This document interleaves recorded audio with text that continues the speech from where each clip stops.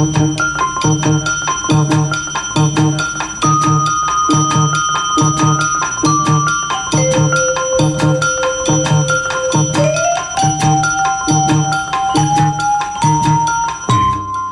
evening. It's Thursday, May 6th, with a badly aging bridge as his backdrop. President Joe Biden stands in staunchly Republican Louisiana today to pressure Republican lawmakers to support his $2.3 trillion infrastructure plan. American Jobs Plan is a blue-collar blueprint to rebuild America. A blue-collar blueprint to rebuild America, to supercharge our economy so we can move goods, get to work, become more competitive around the world. The president, who wants to raise corporate taxes, challenges Republican dogma that low taxes for corporations and the wealthy fuel economic growth, while declaring he's willing to make a deal. And he dares them, the Republicans, to do the same. A new estimate on the worldwide impact of the coronavirus pandemic. The death toll nearly doubled to almost 7 million deaths. In the United States, deaths nearly a third higher than the official figure at over 900,000. Key opposition to lifting the patent protections for COVID-19 vaccines coming from Germany, which has a robust pharmaceutical industry. The French government, as well as Austria and Russia, joined the Biden administration in supporting the move. Florida joins the rush to suppress the vote. Florida Governor Ron DeSantis signs the bill into law today in a private signing broadcast exclusively on Fox News. The FBI's San Francisco office launches a publicity campaign to encourage the victims of hate crimes to come forward, and the Biden administration to revoke a rollback on bird protections of the Trump administration. The rollback weakened the government's power to enforce a century-old law protecting most U.S. bird species. From Pacifica Radio, KPFA in Berkeley, KPFK in Los Angeles, this is the Evening News. I'm Mark Miracle.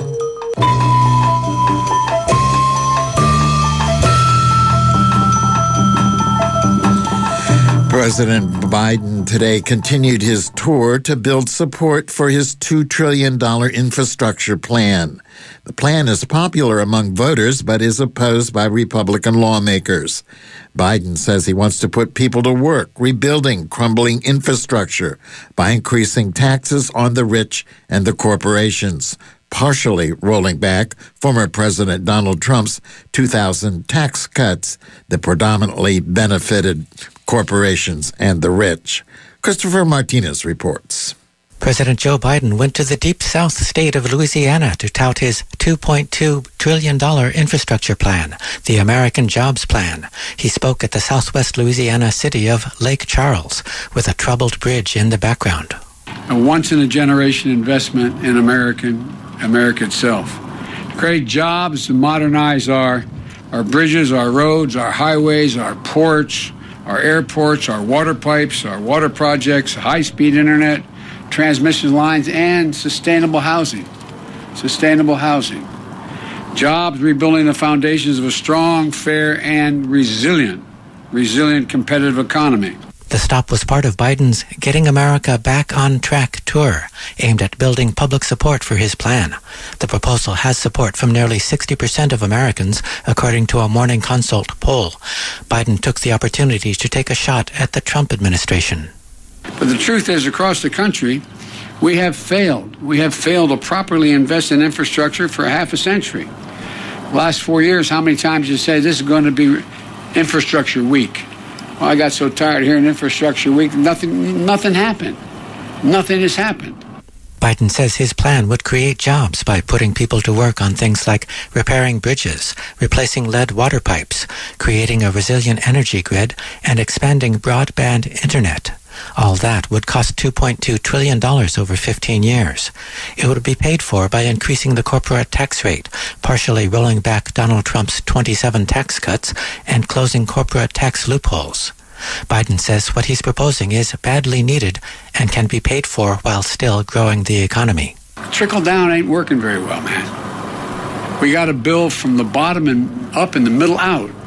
That's how we build America. That's how we built it so well back in the 60s. He emphasizes that he's not a deficit spender. He refers to Trump's 2017 tax cut that created a $2 trillion deficit. I don't want to punish anybody. You're entitled to be a millionaire or a billionaire. Just pay your fair share. Just pay. For example, if we just were to make sure that we had the tax rate for the top rate in America for income tax, what it was in the Bush administration, it would go from 36 to 39.6%. Well, guess what? That would raise a minimum of $10 billion a year. No one's hurt. Someone making that money is still going to have 2 homes or a jet plane, or these are mostly millionaires. They're not going to be hurt a little bit. Despite public opinion, Republican lawmakers have opposed Biden's infrastructure plan, saying it's too expensive and has too broad a definition of infrastructure. Last week, Republican Senate Leader Mitch McConnell said, "I'm going to fight this every step of the way because I think this is the wrong prescription for America." Biden is now saying he could compromise on the corporate tax break, accepting a 25% tax rate instead of a 28% tax rate. He says he's willing to hear ideas from both sides. I'm meeting with my Republican friends up in the Congress to see, number one, how much they're willing to go for, what they think are the priorities, and what compromises mean. I'm ready to compromise. What I'm not ready to do, I'm not ready to do nothing. I'm not ready to have another period where America has another infrastructure month and doesn't change a damn thing. After the Lake Charles remarks, Biden went on to New Orleans, where he was scheduled to visit a sewage plant where half of the 100-year-old turbines are broken. Beyond that, he'll continue to carry his message about the American Jobs Plan. This is all about making a choice between giving tax breaks to super wealthy and to corporations and investing in working families. We're going to build a country. I look at this as what I'm talking about is giving essentially tax breaks to hard-working, middle-class, and working people who built this country. In my view, it's an easy choice. Reporting for Pacifica Radio News KPFA, I'm Christopher Martinez. The number of Americans filing first-time unemployment claims is at its lowest level since the start of the coronavirus pandemic. It's fresh evidence the U.S. economy may be rebounding. Nick Harper reports. The figures from the U.S. Labor Department show 498,000 Americans claimed unemployment benefits for the first time last week. With the vaccination rollout continuing and businesses reopening, more people are being pulled back into work, showing a labor market that's recovering. It's a stark contrast to this time last year, when more than 2.7 million Americans were new claimants and unemployment was above 15% nationwide. This Friday will see the release of the monthly jobs report, with an expected 1 million jobs added during April. I'm Nick Harper in Washington. A new attempt to estimate the death toll of COVID-19 puts the number at 6.9 million deaths globally, or more than double official counts. Dr. Christopher Murray, director of the Institute for Health Metrics and Evaluation at the University of Washington School of Medicine, announced the estimates today. The estimates by researchers at the University of Washington also suggest the U.S. death count is more than 905,000. The official government count is about 575,000 American deaths. Health experts say official COVID death statistics are undercounts for a variety of reasons. Governments may miss deaths that don't occur in hospitals or where a confirming COVID test wasn't done on the patient. The University of Washington researchers believe the largest undercounts are in India, which may have close to 3 times more deaths than the 221,000 official government death count, and in the Russian Federation, which they calculate had more than 5 times the 109,000 official government count. The other countries in the top 5 are Brazil and Mexico. The University of Washington estimates are based on a comparison of pre-pandemic death trends with all-cause deaths during COVID, but with adjustments to remove deaths that couldn't be directly attributed to the virus. Several world leaders today praised the U.S. call to remove patent protections on COVID-19 vaccines to help poor countries obtain shots. But the proposal faces a multitude of hurdles, including resistance from the pharmaceutical industry. Nor is it clear what effect such a step might have on the campaign to vanquish the outbreak. Activists and humanitarian institutions cheered after the U.S. reversed course and called for a waiver of intellectual property protections on the vaccine. The decision ultimately is up to the 164-member World Trade Organization. And if just one country votes against a waiver, the proposal will fail. The Biden administration announcement made the U.S. the first country in the developed world with big vaccine manufacturing to publicly support the waiver idea, floated originally by India and South Africa in October. French President Emmanuel Macron embraced it today as well. However, like many pharmaceutical companies, Macron insisted that a waiver would not solve the problem of access to vaccines. He said manufacturers in places like Africa are not now equipped to make COVID-19 vaccines, so donations of shots from wealthier countries should be given priority instead. India, as expected, welcomed the move. Australian Prime Minister Scott Morrison called the U.S. position great news. Russian President Vladimir Putin said his country would support it. UN Secretary General Antonio Guterres welcomed the U.S. decision too. But German Chancellor Angela Merkel's office spoke out against it. Simon Marks reports. The German government is rejecting calls for patent protections on COVID-19 vaccines to be temporarily waived after the Biden administration on Wednesday night backed the idea. Earlier on Thursday, European Commission President Ursula von der Leyen said she was willing to assess the proposal. But now Berlin says the protection of intellectual property is key to innovation. India was one of the first countries to promote the idea of waiving the patents temporarily. Jayant Dasgupta is the former Indian envoy to the World Trade Organization. There would be immense pressure on the European Union and Britain and Japan and the other countries which are also home to some of the large pharma companies which are patent holders for vaccines. So I think they will also come around. He spoke there on India's CNBC affiliate. Berlin is now on a collision course with Paris, where French President Emmanuel Macron supports the waiver. Simon Marks reporting. Moderna today released the results of its COVID-19 vaccine trials for those aged 12 to 17, reporting it 96% effective against the virus. The vaccine manufacturer said its trial involving 3,200 participants recorded 12 COVID-19 cases that emerged beginning 14 days after the first dose of the vaccine. The company said it had not identified any serious safety concerns by the use of the vaccine to date. The results of the adolescent trial came as the Food and Drug Administration is expected to give emergency use authorization for the Pfizer-BioNTech vaccine to be used among 12 to 15-year-olds in the coming days. Pfizer and BioNTech found their vaccine to be 100% effective among the 12 to 15 age group in research released last month. Unlike Moderna's vaccine, the Pfizer vaccine already has FDA emergency approval to be given to 16 and 17-year-olds. Both the Moderna and Johnson & Johnson vaccines can only be given to those who are at least 18. But the manufacturers have been taking steps to get emergency approval for children and teenagers. Sarah Walton reports. The biotech company says early figures show the Moderna shot was 96% effective in young people aged between 12 and 17.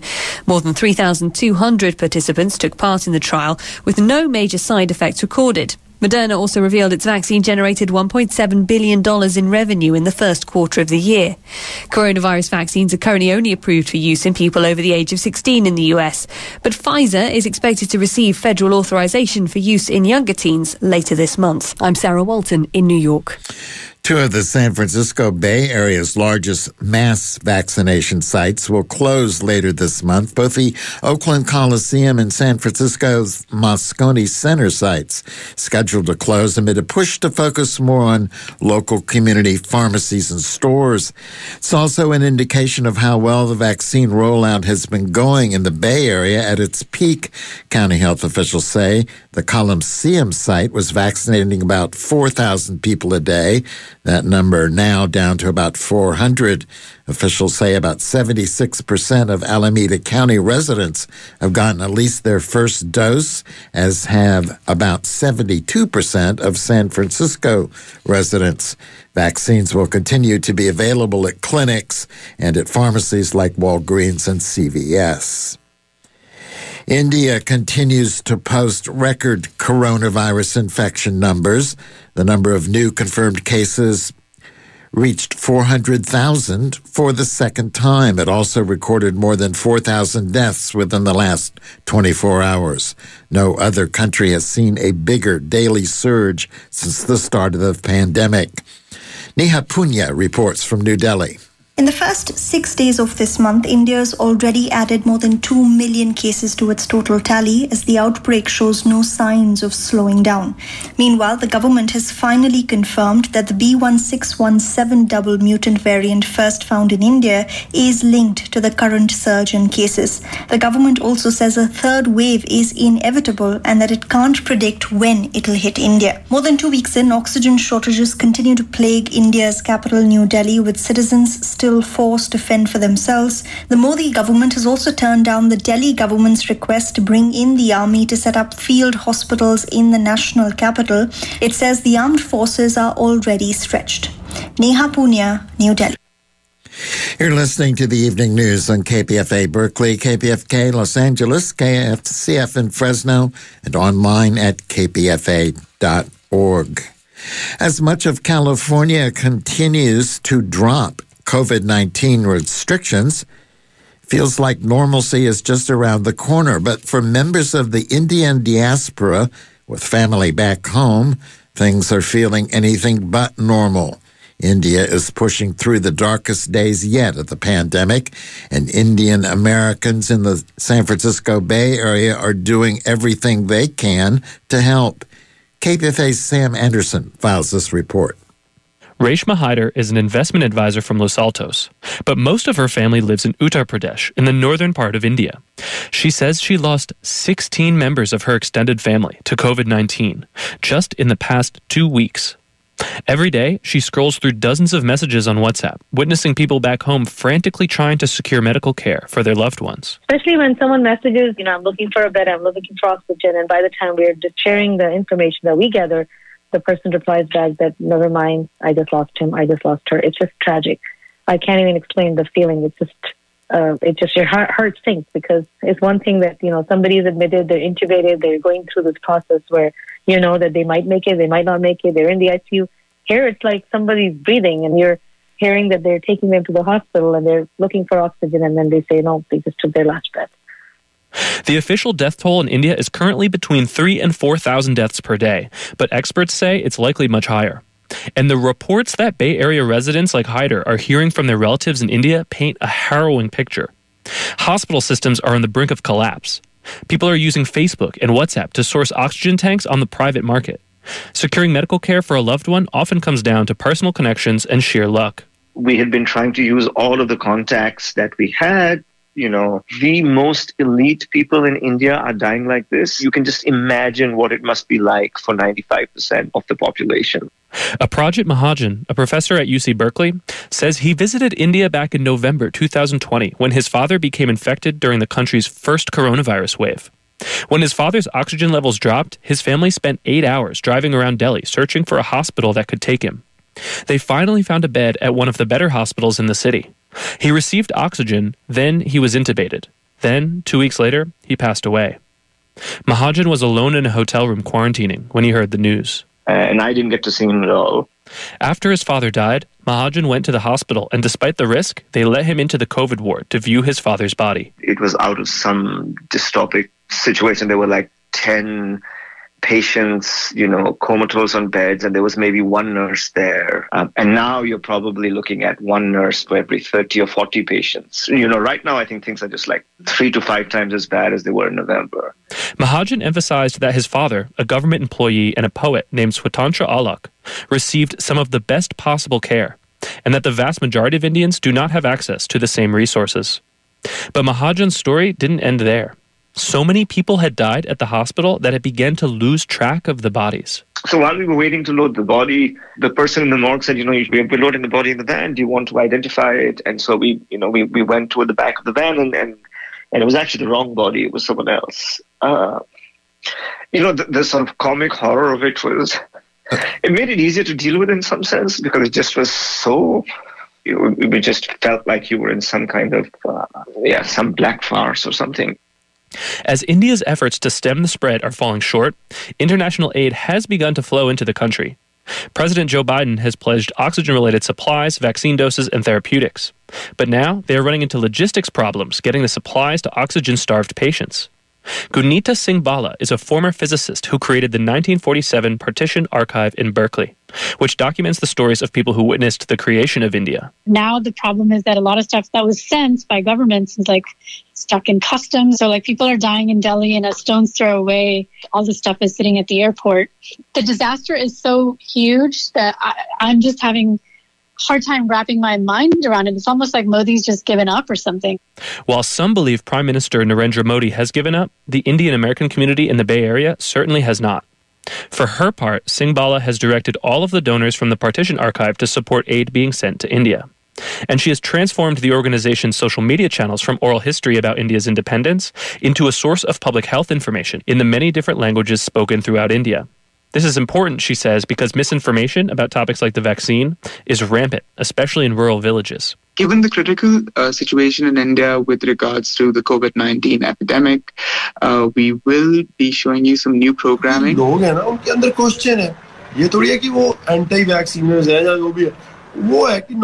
And in Silicon Valley, some Indian American entrepreneurs are leveraging their expertise in businesses and technology to address problems like the lack of oxygen. Reshma Haider, the investment advisor who lost 16 of her family members, is involved with a company called OxyKit, which is developing open-source kits that the maker community in India can use to build their own oxygen concentrators. It's actually a fully open-source project. And the idea was that you could just go to your local hardware store and get your things and build it yourself. She also redirected the efforts of a company she runs in Pakistan from making robotic supplies into making face shields and other medical equipment they are distributing for free to Indian hospitals. But if there's one thing the world has learned about COVID-19 in the past year, it's that innovative technology and ample resources still don't stem the tide of pain and death that COVID leaves in its wake. Gunita Singh Bala says while the U.S. may be turning a corner on the pandemic, it shouldn't be turning its back on the nations like India, still struggling through it. It's like, guys, it's not over yet. These viruses, the more they spread, the more they mutate. Ultimately, there will be a mutation that's going to evade vaccines, right, if we keep this up. So even on a selfish note, I think Americans should care because this virus could come back to them. Reporting for KPFA, I'm Sam Anderson.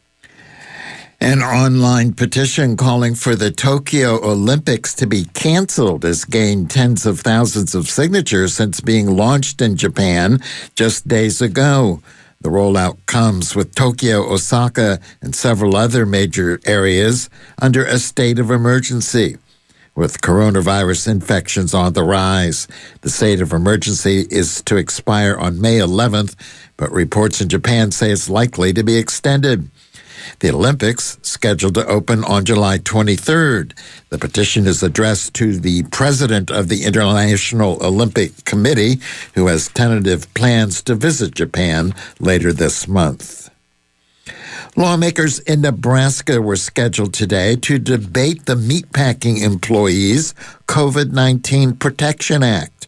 Eric Gladys has the story.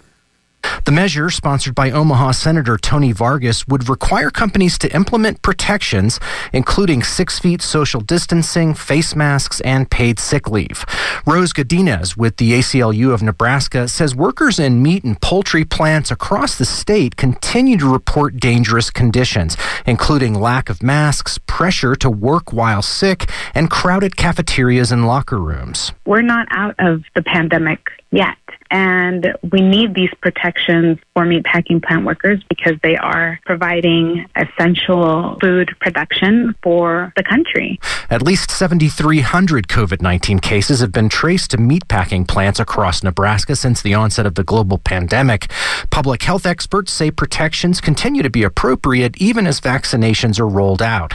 Critics of LB 241 argue the law is unnecessary because companies are already taking precautions and have prioritized the safety of their workers throughout the public health emergency.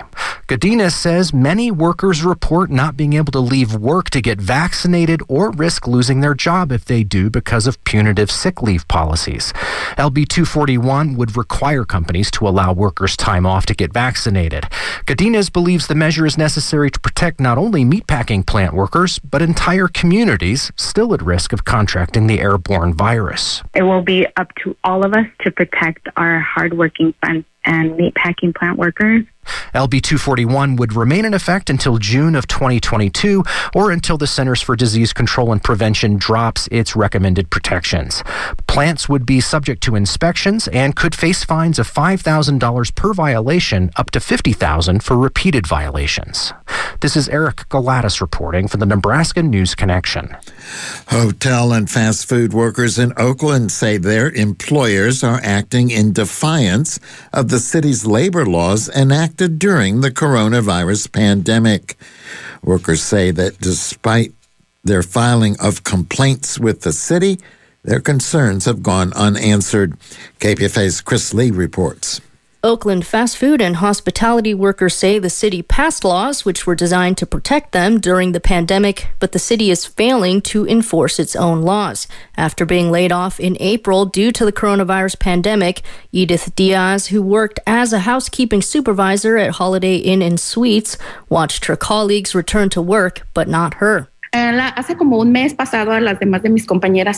ones that were kept, my manager said, were the ones that were not causing problems going to the city. Diaz knew her rights and advocated for her colleagues throughout the pandemic. Later in June, when the emergency paid sick leave law passed, I told a colleague who worked there that she had sick days due to the pandemic because I and others had fought for this law. My employer found out and later called me telling me I should not be talking about what was and was not in that workplace because I did not work there anymore. And he did not. In July, Oakland passed a right to recall ordinance intended to protect event and hospitality workers who were laid off during the coronavirus pandemic. The policy requires employers to offer eligible laid-off workers any positions that become available. Los Angeles adopted a similar law in May 2020. These laws were enacted in the wake of complaints from laid-off hospitality workers across the state who reported their employers had either refused to rehire them or would only agree to rehire them at a lower wage. In Diaz's case, she discovered that the hotel had replaced her with a new hire in clear defiance of Oakland's right to recall ordinance, so she filed a complaint with the city's Department of Workplace and Employment Standards. They told me that I will have to wait up to years because there is not enough personnel to see all the cases coming in. Workers are protected on paper, but the city currently needs to actually enforce this law. According to fast food workers, another city ordinance enacted to protect workers, their families, and the broader public appears to be ineffective due to poor enforcement. Carla Valenzuela works at the McDonald's on East 12th Street in Oakland. She said during the pandemic, her employer repeatedly violated the city's emergency paid sick leave ordinance. Last year, many workers at my store were exposed to COVID and had to quarantine. At that time, managers weren't paying all the workers like they were supposed to under Oakland's emergency paid sick leave law, which was passed in June of 2020. During the pandemic, Valenzuela and other McDonald's workers filed numerous health complaints and went on strike because their employers did not provide adequate safety equipment enforce social distancing, or allow those with coronavirus symptoms to take paid sick leave. While some workers did manage to be paid for their sick days, Valenzuela says many others did not. She says workers are afraid to ask for paid sick time because they could have their hours cut in retaliation. Advocates argue that employers cannot be trusted to comply with the law unless there are real consequences when they don't. Miranda Dietz is a research and policy associate at the UC Berkeley Labor Center. Oakland has passed the laws. It's set up the Department of Workplace Employment and Standards. And now the city needs to fully fund and staff up the department to carry out the work of doing investigations, responding to complaints, and making and enforcing plans for employers to come into compliance. In Oakland, I'm Chris Lee, reporting for KPFA.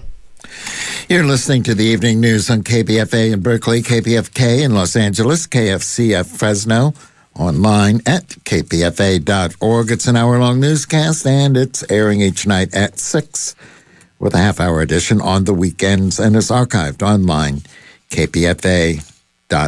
I'm Mark Miracle. In the House of Representatives today, the Committee on Oversight and Reform held a hearing on the nation's black maternal health crisis. The hearing looked at racial bias in the administration of black maternal health care.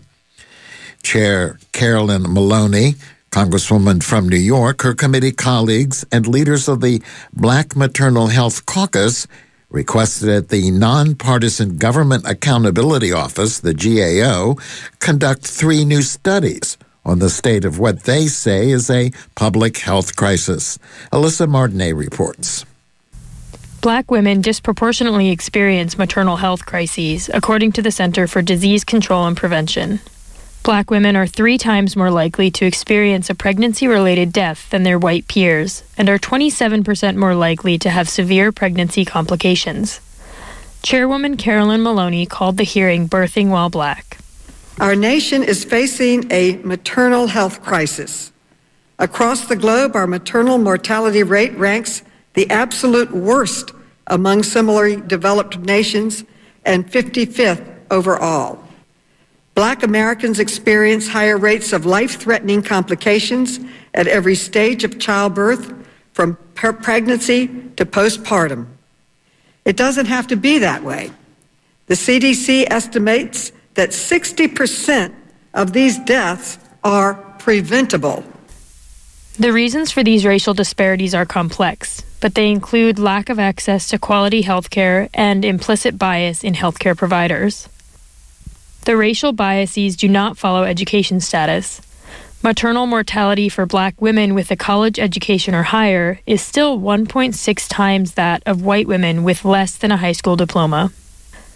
Charles Johnson's wife Kira died of hemorrhaging after routine C-section at Cedars-Sinai, a hospital in Los Angeles, California. Both Charles and his late wife are Black, and he says that she was left to bleed internally for 10 hours before hospital staff took action. But there's no statistic that can quantify what it's like to tell an 18-month-old that his mommy's never coming home. For all the wonderful work that you're doing, you cannot legislate compassion. And it was lack of compassion and lack of humanity that failed my wife and is failing Black mothers time and time again. It was not my wife's race that was a risk factor. She did everything right. It was racism that was the risk factor. And so we must do better.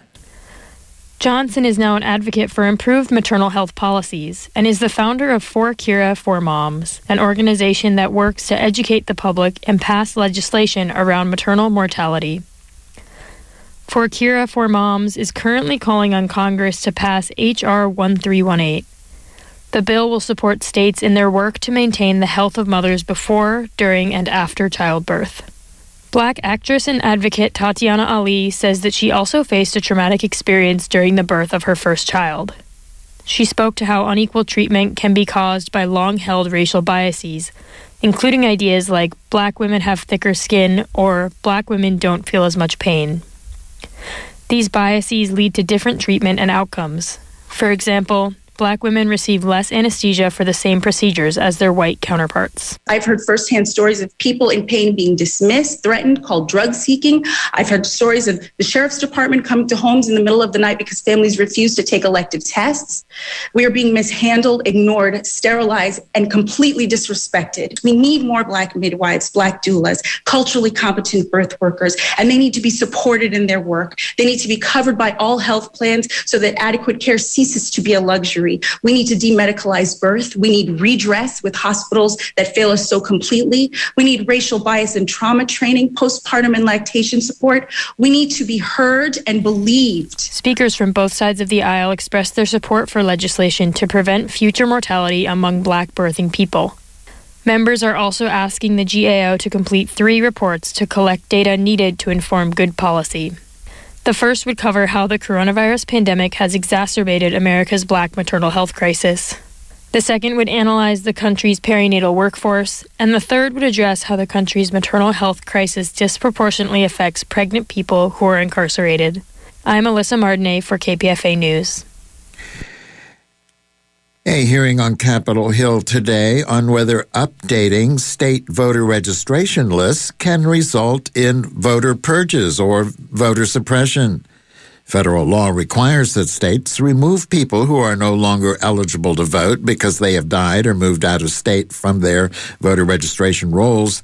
That's called list maintenance, and it's a normal part of the election process. However, voting rights advocates have questioned use of the National Voter Registration Act to suppress the vote. And that was the issue at the congressional hearing today by the Committee on House Administration. Republican Congressman Brian Steele of Wisconsin advocates for more frequent updates of voter registration rolls. He accused Democrats, such as House Speaker Nancy Pelosi, of misrepresenting routine list maintenance procedures as acts of voter suppression. He says that voters who move can and should re-register. There's nothing that should be controversial about ensuring people who have died or moved away aren't registered at their old address. The state's refusal to comply with NVRA is expensive, it's wasteful, it creates voter confusion, and it weakens voter confidence in election results. There have been numerous instances where states remove voters from rolls based on inaccurate information or outdated citizenship information, especially raising alarms for the Latino community. In 2019, the Texas Attorney General tweeted voter fraud alert after viewing outdated records of citizenship. Most of the Texas residents in the data he based his tweet on had at that point become naturalized citizens. Sophia Lynn Lakin is the deputy director of the American Civil Liberties Union. She agrees that voter list maintenance is a necessary part of the electoral process, but she cautions against disenfranchising voters when purges are conducted irresponsibly. Everyone agrees that voter list maintenance, when done responsibly, is appropriate and necessary. But proper list maintenance entails not only removing ineligible registrants, but also taking care that eligible voters are not erroneously purged. Unfortunately, states and counties around the country have engaged in overzealous, sloppy, and or poorly timed purge practices that have wrongly removed and ultimately disenfranchised eligible voters. Lakin used Texas and Indiana as examples. In 2017, Indiana's system that was used to cross-check whether a voter had moved was found to be inaccurate 99% of the time. Voters were removed from the registration rolls based on that erroneous data without any notification that the removal had taken place. Dr. Mark Meredith is an associate professor of political science at the University of Pennsylvania. He's published a study on Wisconsin voter enlistment protocols in 2017 and 18, and his study suggests that even when voters are notified of their removal from the voting rolls, the notification methods are still inadequate. Two findings of my study are particularly relevant. First, a majority of registrants who were eligible to vote at their address of registration failed to respond to the postcard. This highlights that giving notice is not sufficient to undo all of the damage when eligible registrations are canceled. Second, minority registrants were about twice as likely as white registrants to vote in 2018 at the address at which they were flagged as potentially moving from. This highlights the potential for new list maintenance protocols to particularly impede eligible minority registrants from voting when they're first enacted. The National Voter Registration Act of 1993, or NVRA, helps, but is not sufficient to prevent poorly conceived list maintenance protocols from unnecessarily disenfranchising voters. Sophia Lynn Larkin with the ACLU proposed automatic updates as a solution. She says automation would encourage voter participation and correct outdated information. Meanwhile, Florida today became the latest state to adopt voter suppression laws. Republican Governor Ron DeSantis signed the bill into law today in a private signing broadcast exclusively on Fox News. He called the legislation election integrity. We're making sure we're enforcing voter ID. Look, you have to show a picture ID to do all these other things in society, clearly voting. We're also banning ballot harvesting. We're not going to let political operatives go and get satchels of votes and dump them in some drop box. We're also prohibiting mass mailing of balloting. We've had absentee voting in Florida for a long time. You request a ballot, you get it, and then you can mail it in. But to just indiscriminately send them out is not a recipe for success. The bill bars people from giving water or food to voters standing in long lines to vote. It also curtails mail-in voting and limits drop boxes. Critics say the changes will make it harder for voters, particularly the elderly and people of color, to cast their ballots. The League of Women Voters of Florida is joining several civil rights groups in challenging the new law. Patricia Brigham, president of the league, said the law is undemocratic, unconstitutional, un-American. The NAACP is filing a separate lawsuit to stop the law. The law comes after the November election in which a record 4.9 million Floridians voted by mail.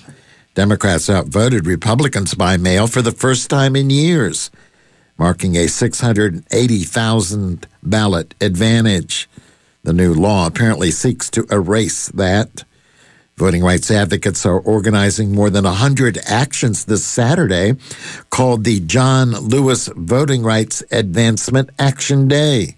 They're calling for passage of bills to expand voting rights, the For the People Act and the John Lewis Voting Rights Advancement Act. They're also calling for passage of statehood for Washington, D.C., and action to address the filibuster.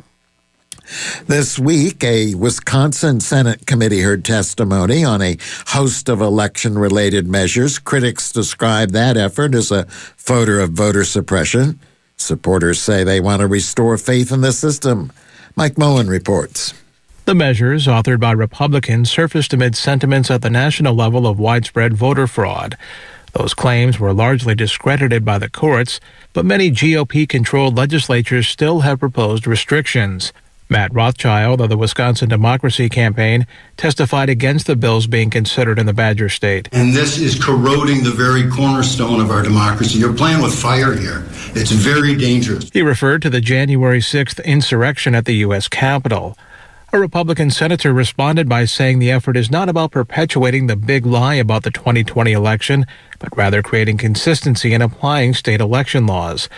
Absentee voting is a focus of the proposed changes, including restrictions on drop boxes.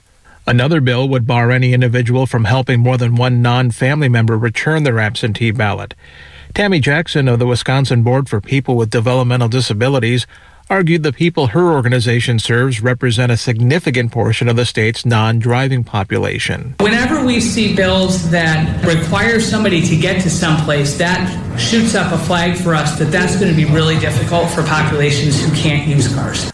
Other Republicans backing these measures say the state needs to bring back confidence in the election system following the recent rhetoric from supporters of former President Donald Trump.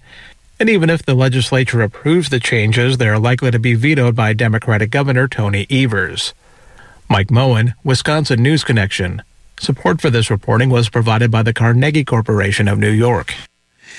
A Florida man was convicted today of trying to organize an armed response to supporters of former President Donald Trump for an expected gathering at the state capitol in January ahead of Joe Biden's presidential inauguration. Daniel Allen Baker, 33 years old, of Tallahassee, was convicted of 2 counts of transmitting a communication in interstate commerce containing a threat to kidnap or injure another person. According to the FBI, Baker used social media to recruit people in a plot to create a circle around protesters and trap them in the Florida Capitol. Documents describe what it said were a series of threats of violence made by Baker, along with a prediction of civil war. Baker was described as anti-Trump, anti-government, anti-white supremacist, and anti-police. There were nationwide alerts about potential protests at state capitals the weekend before President Biden was sworn in, prompted in large part by the January 6th insurrection at the U.S. Capitol by Trump supporters. In Florida, law enforcement agents were in position on the roof of the Senate and the House office buildings, the Supreme Court, and the Tallahassee City Hall, which is a block from the state capitol. No significant protests, however, materialized. Baker was kicked out of the Army in 2007 after going AWOL before being deployed to Iraq. According to authorities, an FBI affidavit said Baker was then homeless and largely unemployed for the following 9 years, most of the time in Tallahassee. Baker is scheduled to be sentenced in August. He faces up to 5 years in prison, a $250,000 fine, and 3 years of supervised release on both counts. And Democrats are revising key sections of their sweeping legislation to overhaul U.S. elections, hoping to address concerns raised by state and local election officials, even as they face daunting odds of passing the bill through Congress. The changes would give states more time and flexibility to put new federal requirements in place after some election officials complained that the proposed timelines were burdensome. The bill would be the largest overhaul of U.S. elections in a generation and touches on almost every aspect of the electoral process.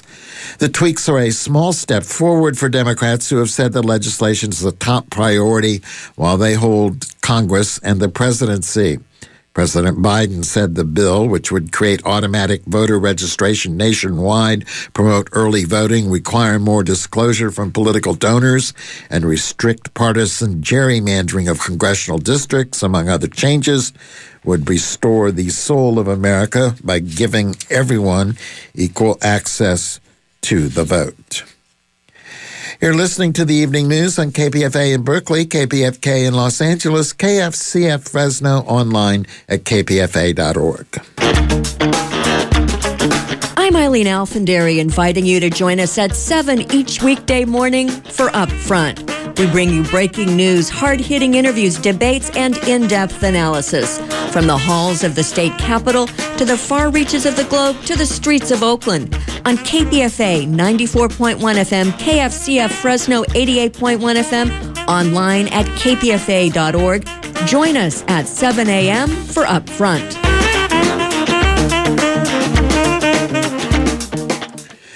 Federal officials announced today that the FBI's San Francisco office has launched a publicity campaign to encourage the victims of hate crimes to come forward. The Bureau placed an ad on a city train that reads, "Speak up, be heard, report now, report hate crimes to the FBI."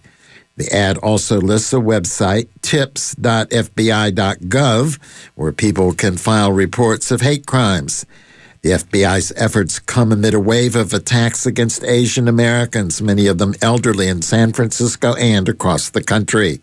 This week, a man is accused of stabbing 2 elderly Asian women as they waited for a bus in downtown San Francisco. Patrick Thompson, 54, was arrested. He's expected to be arraigned tomorrow. The Bureau also launched a social media campaign that includes a photo of an elderly Asian woman and a message that reads, Did you know many hate crimes are not reported? The FBI wants to help, but we need to hear from you. It encourages people who have been victims of a hate crime or have witnessed one to call their local law enforcement agencies or reach out to the FBI at 1-800-CALL-FBI.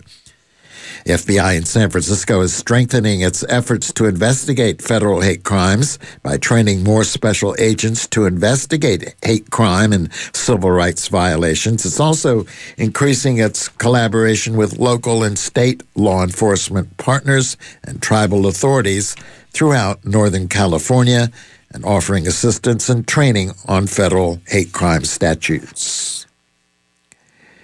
At virtual events, vigils, and rallies at state capitals and on social media, family members, advocates, and government leaders commemorated a day of awareness for the crisis of violence against Indigenous women and children yesterday. At a gathering hosted by U.S. Interior Secretary Deb Haaland and other federal officials, started with a prayer asking for guidance and grace for the Indigenous families who have lost relatives and those who have been victims of violence. Before and after a moment of silence, officials from various agencies vowed to continue working with tribes to address the problem. As part of the ceremony, a red memorial shawl with the names of missing and slain Indigenous women was draped across a long table to remember the lives behind what Interior Secretary Haaland called alarming and unacceptable statistics. More names were added to the shawl yesterday. Haaland, the first Native American U.S. Cabinet Secretary and former Democrat U.S. Representative from New Mexico, recalled hearing families testify about searching for loved ones on their own and bringing a red ribbon skirt to a congressional hearing that represented missing and slain Native Americans. Haaland displayed the shawl in her office to symbolize those who have disappeared and honor the movement that rang the alarm. She believes the nation has reached an inflection point, saying it's time to solve the crisis. Reporter Brian Bull has more from a ceremony in Springfield, Oregon, with some 50 people in attendance.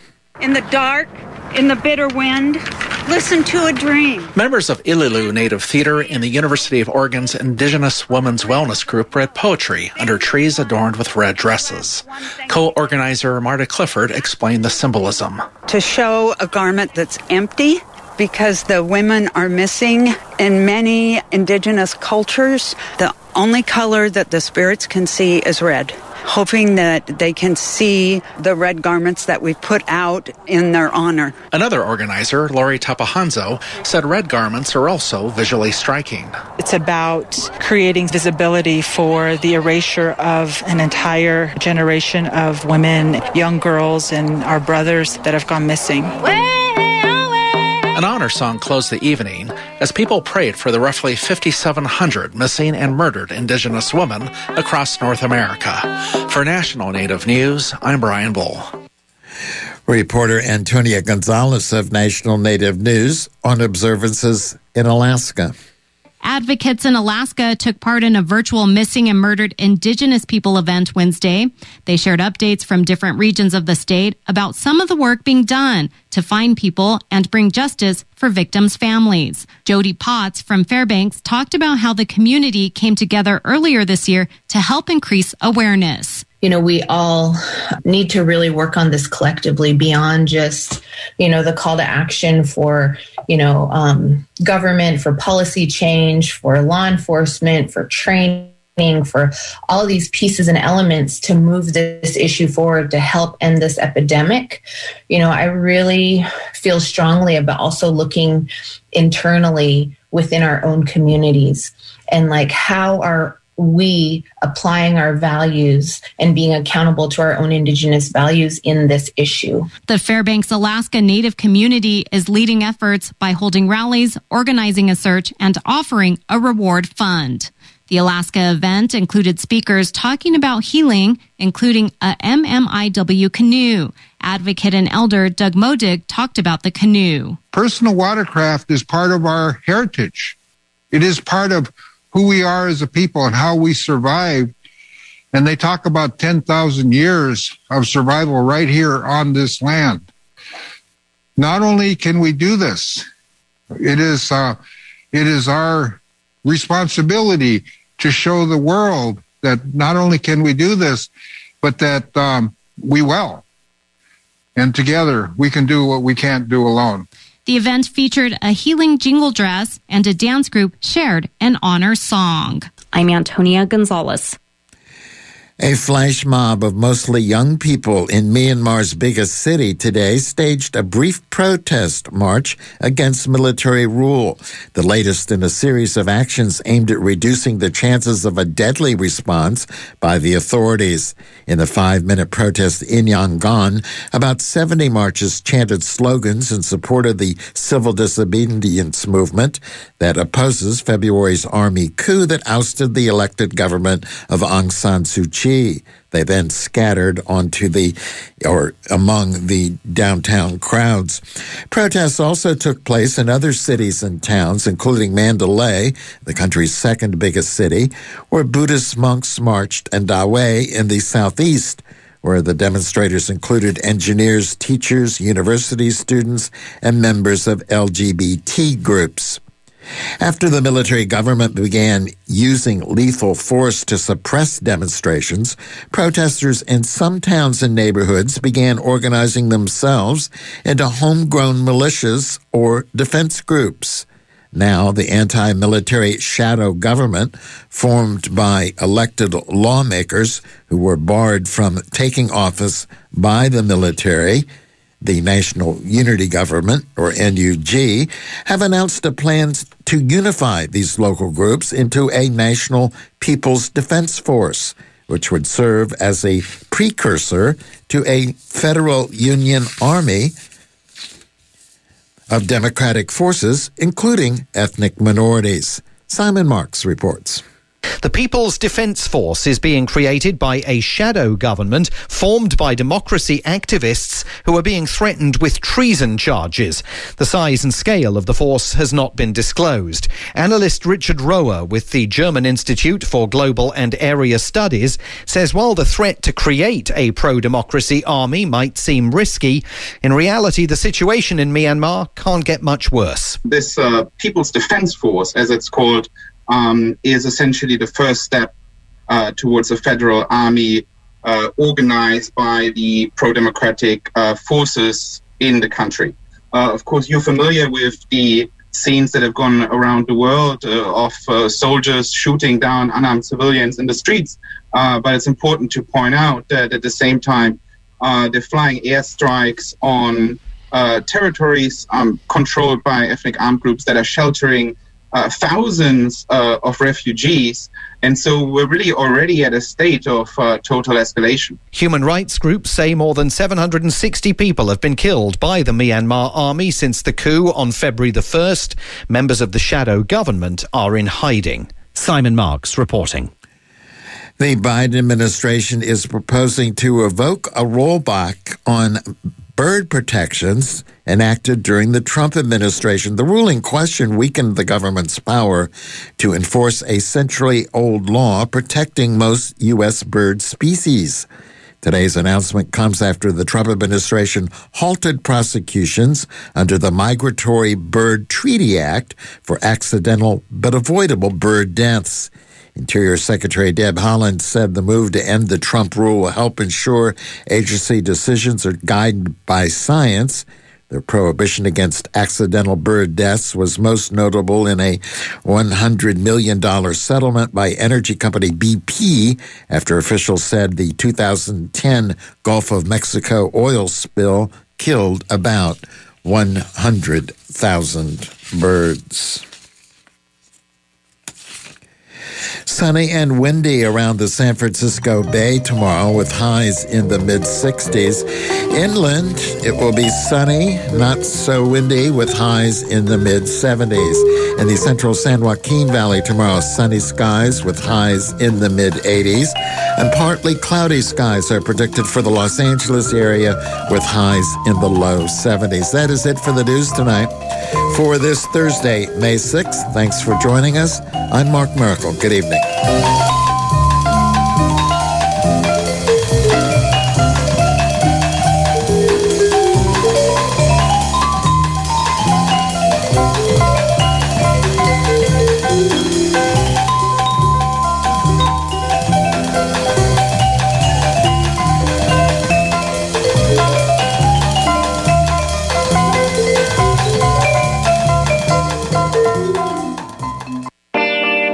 Tune in Thursday nights, starting at 7 p.m. for Apex Express, a weekly magazine-style radio show featuring the voices and stories of Asians and Asian Americans from all corners of their communities. Then at 8, it's a unique mix of singer-songwriter, folk, rock, soul, country, and R&B on The Bonnie Simmons Show.